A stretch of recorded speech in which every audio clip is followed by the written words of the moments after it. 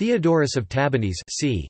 314–368, also known as Abba Theodorus and Theodore the Sanctified, was the spiritual successor to Pachomius and played a crucial role in preventing the first Christian Cenobitic monastic federation from collapsing after the death of its founder. Biography.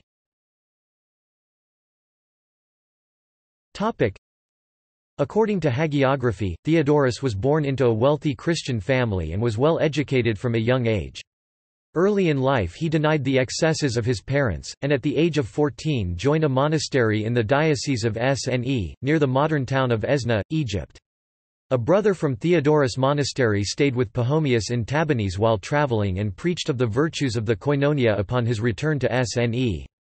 Praying and weeping, Theodorus became determined that his destiny lay with Pachomius. Although initially denied passage to Tabennese by a Pachomian monk due to his wealthy background, Theodorus opted to follow the visiting monk, and his persistence and lack of obedience paid off.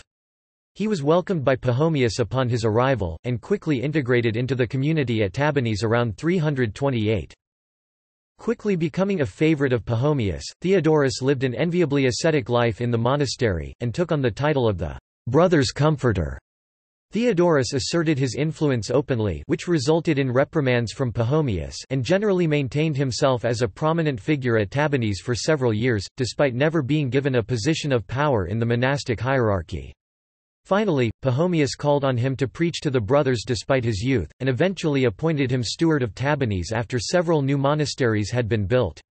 Retiring to the monastery of Phbow, Pachomius gave Theodorus complete control over Tabennese, though recalled him from the position after witnessing several monks under Theodorus watch violating the monastic rules without reprimand. Having failed to prove his governing ability and once more in a position no higher than when he had entered the monastery, Theodorus became a personal assistant to Pachomius and remained relatively quiet for some years. Despite his clear potential and popularity, Pachomius refused to grant Theodorus any kind of authority, though the old man's failing health soon changed things forever. After Theodorus had been assisting Pachomius at Tabennese for several years following his demotion, Pachomius became very ill and seemed to be on the verge of death. Pachomius had not named a successor, and several brothers pleaded with Theodorus to assert himself as head of the koinonia when the sickly man died. Despite the assertion that Theodorus apparently did not want the rank of a father or this world's glory, he consented. Unfortunately for the would-be leader, Pachomius recovered, and upon hearing of Theodorus' decision, exiled the ambitious young man. After living a life of constant weeping and prayer in solitude, Pachomius forgave Theodorus and allowed him to live among the brothers once more. Normalcy returned, though never again would Pachomius fully trust his former protégé. In 348 Pachomius died, naming the brother Petronios as his successor rather than the clearly qualified Theodorus. The death of Petronios later that year would leave Appa Horsizios in charge, and the popular Theodorus would retreat to the distant monastery of Panum. Although it seems Theodorus practiced complete submission to the new leader of the koinonia, problems soon arose in several Pachomian monasteries that viewed Horsizios as a weak leader. Refusing to work or communicate and demanding a new leader, many of the elder monks completely abandoned any notion of obedience to Horsizios. The federation of monasteries was falling apart, and Theodorus rushed to Tabennese to placate the rebels. Soon after his arrival, Theodorus was the new de facto leader, though he claimed to be only acting on behalf of Horsizios. For 18 years Theodorus administered from Pachomius's old headquarters in Phbow, using techniques far more assertive than his predecessors, such as constantly shuffling the offices and locations of the most ambitious monks. Yet in spite of this somewhat unstable shifting, the koinonia was ruled peacefully for nearly 2 decades, at which point Theodorus predicted he would soon die. Within a few months his prediction came true, and Appa Horsizios once more took his place as the head of the communities in both title and authority. Literature.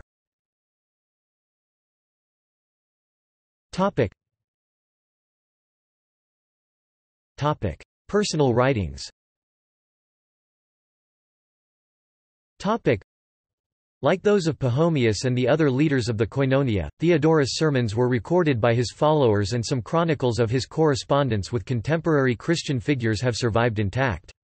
The most substantial of these documents, which are in Coptic and believed to have come from Theodorus' hand, is a set of 3 instructions. These instructions consist of several small lessons and rules, which Theodorus presumably taught to the brothers, and while segments of each are incomprehensible because the original texts are mutilated and the reconstruction is conjectural, many segments remain intact. A variety of subjects are covered in these texts, though few passages offer any insight beyond the well-known facts that Theodorus greatly admired Pachomius and endorsed a very ascetic lifestyle for the brothers whom he guided. Scripture is cited liberally, though there is ultimately little to distinguish these texts from the writings of other early Christians under the Alexandrian sphere of influence. The same can be said for the 2 short letters Theodorus composed to the other monasteries of the Federation that he inherited from Pachomius, which deal with the topics of Passover and vigilance against sin. Certainly these texts all offer insight into the values of the Pachomian monastic system as a whole and early Christianity itself, but little is intrinsically evident about the man who penned them. The Letter of Ammon. The Letter of Ammon is the only first-hand description of what it was like to be within a monastery during the time in which Theodorus was in charge of the koinonia. Ammon spent 3 years living with Theodorus in the monastery of Phbow, which served as the headquarters of the koinonia starting when Pachomius relocated there around 336. Most of the letter consists of sayings Ammon heard from brothers who had personally interacted with Pachomius and Theodorus, much of which is praise for the 2 men with little real substance. Although Ammon was a diligent man who would later become a well-known bishop, his knowledge of the workings of the koinonia was limited by his inability to understand Coptic. Pachomius and Theodorus were native Egyptians, and spoke the native Egyptian language known as Sahidic Coptic, as did a vast majority of the brothers who came to them. However, individuals who spoke other languages began to be accepted after Athanasius referred a Greek convert who had served him in Alexandria to Pachomius. This Greek man, who was known as Theodorus the Alexandrian, sought an ascetic life, and quickly impressed Pachomius with his piety. Although Pachomius was unable to easily communicate with him, he appointed this new Theodorus as the housemaster for the strangers who were also coming to become monks with him in Phbow, and gave him full authority over those who spoke Greek.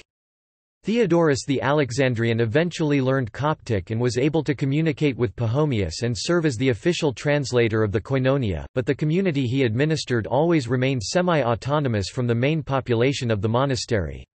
Greek monks were forced to rely on Theodorus to communicate with anyone outside their small circle, and a distinct language barrier manifested itself.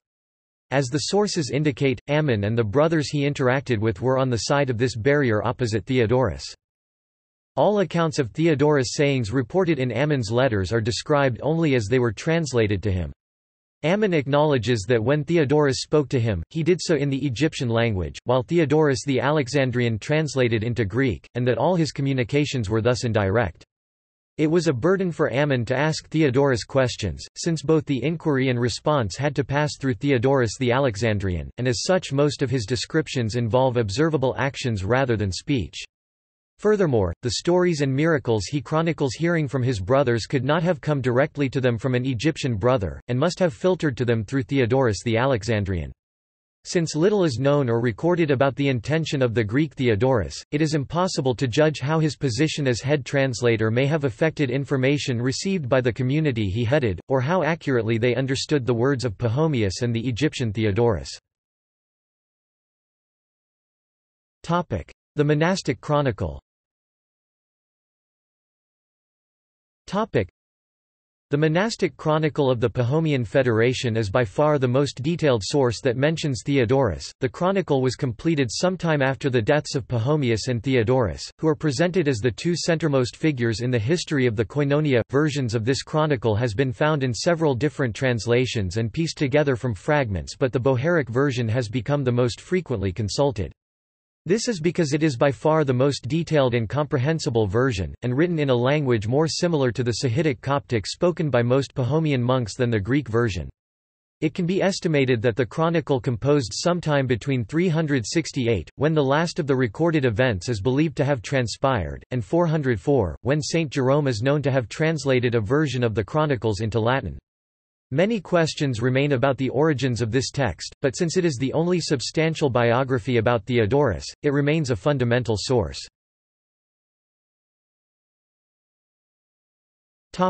References.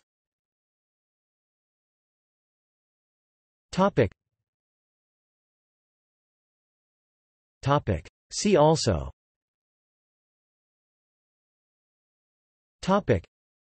Pachomius, Desert Fathers, Coptic saints, Coptic monasticism.